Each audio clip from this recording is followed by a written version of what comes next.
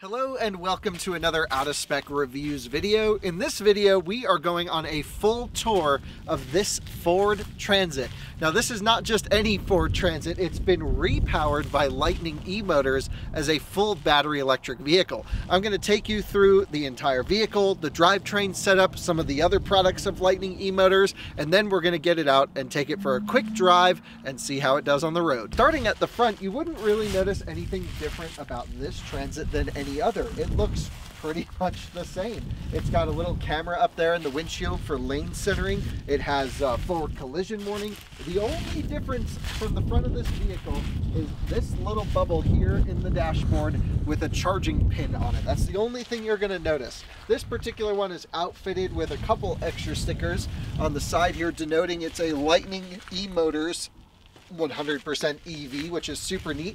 But this is essentially a Ford Transit that's pretty base. It's a $48,000 build. Let me take a look just to be sure.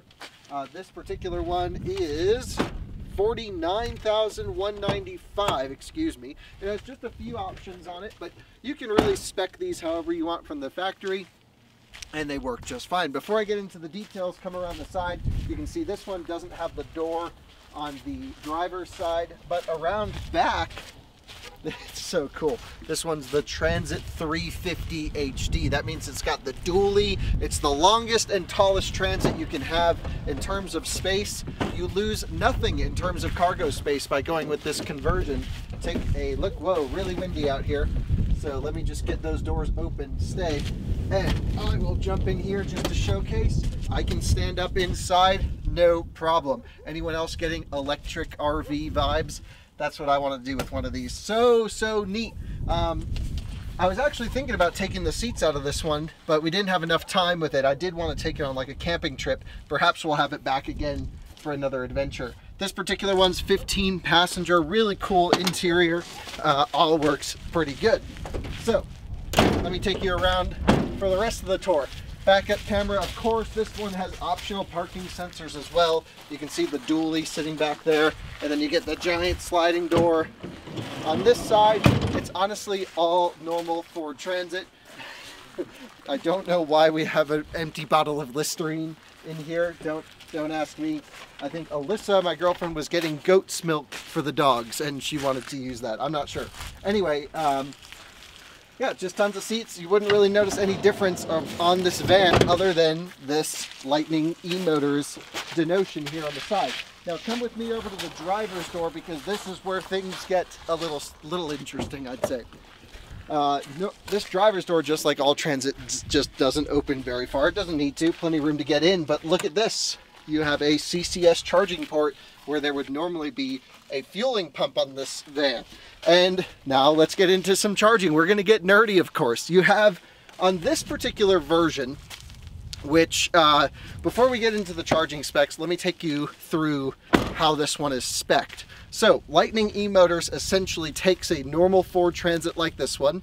They put in a electric sled. They build their own drivetrain in-house. They build their battery packs, all from suppliers, and they put them in vehicles from class 3 like this one all the way to class 8 like coach buses. It's insane. It's really cool. This particular one is fitted with the 2 battery pack options. You can get one 43 kilowatt hour battery pack, 2 of them or 3 of them. So this one has 2. It's the medium range version. It's 86 kilowatt hours. So that gives it with a total estimated range of 125 miles. Now, I wanted to test this range during my week of testing with this van, but unfortunately this one's their pre-production mule and wasn't super happy DC fast charging. They assure me this is not a problem on the production versions. I don't see why it would be a problem. So when I get one to test soon, again, we're gonna do some range testing in the city and on the highway. I just wanna make sure I'm able to DC charge. For this week though, I've just relied on AC charging. The peak AC charging speed is 6.6 kilowatt. So basically it's got one onboard charger, 6.6 kilowatts. In a future version of this van, they will have 2 6.6 kilowatts, and this is going to be implemented soon. So you have 13 kilowatts of AC charging coming soon. That makes sense to me. It's kind of needed with a battery pack this large in a vehicle this inefficient. Now, I say it's inefficient compared to passenger vehicles, but for the medium duty space, about 1.5 miles per kilowatt hour really isn't that bad. So come on back here, we're going to talk about DC charging. As I showed you before, this one has just the regular CCS charging connector. We were already talking about this. This one can do 200 amps continuous. And that doesn't really sound like much. It's only 80 kilowatts. And we don't know the charging curve. I haven't been able to test it, obviously. So it's hard to say if it'll just sit at 80 kilowatts all the way through or if it tapers off very early on. But I will actually say, if you can charge this thing in about an hour and a half to 2 hours on DC, that's totally fine. I think fleet operations, you got to take an hour lunch if you're shuttling people. The way I look at this thing is there's so many use cases that this fits into with the charging speed and the efficiency as is. I think they'll be able to sell every application of this. So we've been talking about the construction of the vehicle. It's essentially a Ford Transit. And I already can feel the questions coming. What happens when Ford makes their electric Transit? Well, here's what's going to happen. Ford's going to make their e-Transit. GM's going to have their medium duty offerings, but Ford is only making a Class 1 and Class 2 Transit. We're going to have Tim Reeser on our weekly Inside EVs podcast. He's the CEO of Lightning Systems, and ask him a little bit more detail. But my understanding is Ford is only building cargo vehicles that can't handle the weight of this. This, again, is a passenger vehicle. If you need to outfit an ambulance or any other heavy-duty vehicles, you're going to have to go with Lightning over a factory Ford. And one of the interesting things about this vehicle is it's all Ford EQVM certified. What that means is Lightning is certified by Ford as a efficient, or I should say an alternative fuel qualified vehicle modifier. So technically this car has a factory Ford warranty on it. Lightning warranties the drivetrain components and Ford warranties the rest of it. So if this mirror stops to work, like the motor's inside, if your headlight burns out, if your seat stops working, it's all under Ford vehicle warranty, which I think is one of the coolest things ever. Now let's jump inside. I'm going to run through some of the controls and some of the more specs for you. So to start up the van, I'm just going to put the key to the accessory position. You don't even need to crank it all the way over. I'm going to wait for this little light down here to go green, and then we're good to go. Pretty much takes, you know, less than 1 second, I would say. We're just going to move the van around, so when I do the interior tour, the light's in a better scenario. And we are going to take this for a drive in just a minute, but I do want to show you just how easy it is to maneuver, the great turning radius, and how silent it is when you move things around. It's actually really neat. So we're just going to back it up so the sun is on the dashboard, at least best we can. Backup camera here, of course, it's on the little 4-inch sync display. And I think if we just do a little more, that should be pretty good for the shot, I think. Boom. Into park we go, and that's it. Just as easy to drive as a normal vehicle. And now I'm going to take you on a quick tour. Seating position, everything is the same. You can see HVAC controls, and yes, HVAC works. You have heat, you have AC. So Lightning has a whole thermally managed loop in here with a battery chiller, battery heater, cabin heater, cabin AC. It operates just like a normal one. You even retain the rear vents here, so I can go hot, cold for the rear, to heat up or cool down the entire van. So I think that's pretty neat. Everything here that's good from the Ford remains, I should say. Ford builds one of the best vans ever. These Transits are awesome. So you have a USB port, a 12 volt, another USB port, another 12 volt, really good sync system. This screen right here is an aftermarket, Lightning Systems upgrade. It is pretty glary and sometimes it's hard to see. I can see why they built this bezel around, but I still don't think it's quite enough. All it does is show you your efficiency in miles per kilowatt hour. This one I've been averaging around 1.5, 1.7 miles per kilowatt hour during my time of testing. And then you also have your projected range and state of charge. For example, right now we're at 10% state of charge. I'm just going to kick the van on, actually 9% state of charge, and it has a 12-mile estimated range, popped up to 10 again. And this is basically about average, about 125 miles on a full charge. So I'd say that is totally fine. When you start it up, you get this hill start assist not available, and also cruise control doesn't work. But other than those two niggles, everything else totally factory. I was always curious what happens when you put the shifter into the M position. So I can go into drive and then pull it down into M, and even the buttons here, they're just turned off. The car just thinks it's in drive and it doesn't do anything, which I think is super, super neat. Automatic headlights work. Again, the lane centering works really well. If you hit a line, it pushes you back in. Again, everything is truly the same. Let me show you the back of this thing as well. All right, here I go, climbing into the Transit, and I don't think they've touched anything back here. There's no intrusion from the battery packs. Again, those two 43 kilowatt hour packs are under the floor right here, and you can have a seat wherever. There's tons of room. There's USB ports for every row. Look, you can just sit back here, and it's really awesome. Tons of room. I really think this has so much potential for passenger, for cargo, and even for camping applications. I'd love to put a big solar array on the roof and maybe gain some mileage every day, who knows. But really a fantastic offering here. Let's go take it for a drive and see how it is out on the road. The cost to convert this into an electric vehicle with the dual battery version like we have here, essentially the 86 kilowatt hour medium spec option, is about $90,000. And it sounds like a lot of money, and that's kind of because it is. So let's say with you know, a base cost of a Transit van like this is about 45 grand for the 350 version, maybe 50 grand by the time you put a couple nice options on it. Then you know, if you want to get a bigger screen and stuff like this, then yeah, you're into this for 140, 150 grand. For an electric Transit. However, I think if you're a business especially, this makes sense because there's so many incentives, especially in the state of California, but others as well, that make going for an electric medium duty vehicle like this actually sort of attractive. I mean, we're talking $30,000 plus potentially on the table to help cover this cost. Also, because Lightning eMotors converts brand new vehicles, what they do is they will have them converted before you actually purchase them, and they're sold as a brand new zero emissions vehicle, so they qualify essentially the same as buying the Tesla Model X, for example. Which is really neat. I didn't realize that. You can certainly send them your existing Transit, but if you're trying to buy a new one, you just go to a dealer in California. I guess they have a couple partners. They'll send the van over for conversion, send it back to the dealer, and then when you purchase it, you qualify for all the brand new tax credits. So I think that's a really neat application. And yeah, super, super cool. I think it actually makes sense.